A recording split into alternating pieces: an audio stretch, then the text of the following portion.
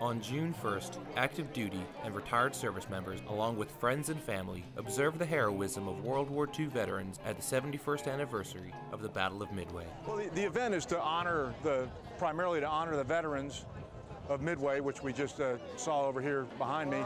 And then secondarily, it's to make sure that the memory of the Battle of Midway and the heritage and what it stands for the younger generation of sailors is not lost upon them and the sacrifices that were made by so many men over that 4-day period in 1942.